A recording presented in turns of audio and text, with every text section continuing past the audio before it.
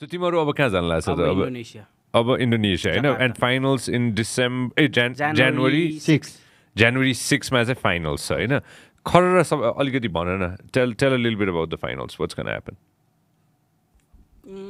जाकार्तामा like land event हुन्छ क्या सबै प्लेयरहरूलाई त्यहाँनिर राख्छ जति पनि क्वालिफाइड टिम छ उनीहरूलाई बोलाएर एउटा भेन्यूमा राख्छ त्यहाँ अडियन्सहरू हुन्छ सबै हाम्रोबाट को दुईजना हैन त त्यसमा हाम्रोबाट दुईवटा टिम जान्छ हैन सो एउटा टिमहरु जानला छ हैन T2K स्पोर्ट्स भन्ने छ कतिजना छ T2K मा चाहिँ त्यहाँ 5 जना हेर त एक्स त्यो पनि हेर त T2K को रहेछ हेर न let's promote them as well हुन्छ नि हैन अनि त्यसपछि ट्रेन्ड टु किल भनेर होला Instagram trend to kill T2K trend to kill भनेर त मैले हेरेको थिएँ उनीहरूको इन्स्टाग्राम होइन T2K हेरेर चाहिँ एकपल्ट अनि त्यसपछि हाम्रोबाट चाहिँ को जान्छ त जकार्ता हाम्रो यति नै भिक्टर जाँदैन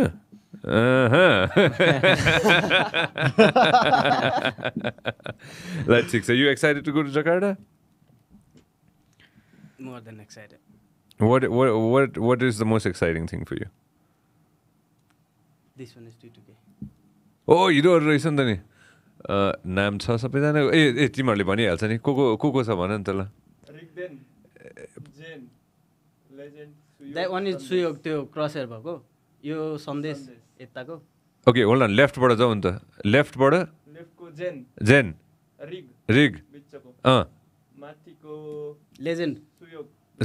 लेजेन्ड अनि सुयोग यता सन्देश यो ब्रो त ऊ जस्तो देख्दो रहेछ हाम्रो के अरे त्यो BTS को एकजना छ कस्तो नाम बिर्सेँ मैले त्यो So two teams हैन T2K र DRS representing Nepal हैन मेरो लागि त पर्सनली जसले जिते पनि for me it's a win हैन win for Nepal हैन I wish you guys the best of luck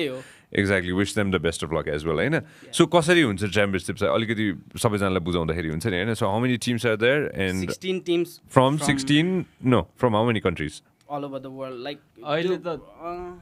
त्यही 7-8 वटा देशको मात्र होला किन भन्दाखेरि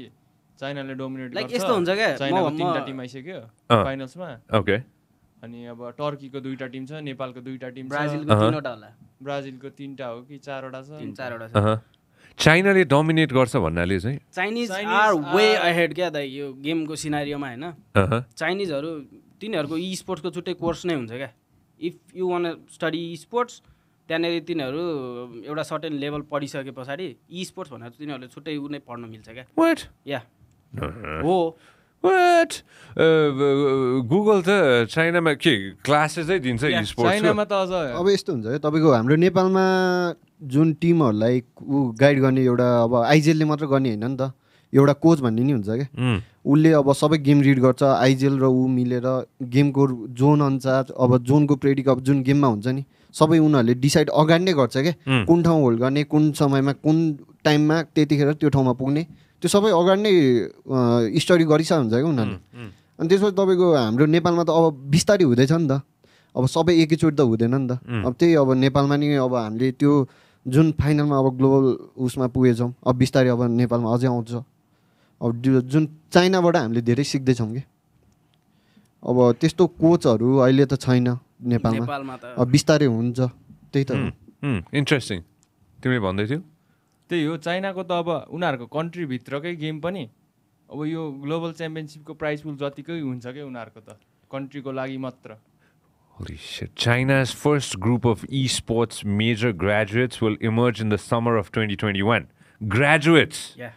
With data showing that even though this major has been underestimated by the public, the future appears promising as there are hundreds of thousands of related jobs available. Okay, hold on. Saudi. Hold on, just a second. Ministry of Education decided that electronic sports and management should be listed in colleges. And major departments in September 2016. Whoa! So 30 Chinese universities are esports ko चाहिँ major courseहरू दिँदैछ China. Started from 2016. This program is brought to you by Vyas Studios. Thank you very much for supporting the podcast so far. And if you want to see more content, more shows, then make sure that you subscribe to our channel.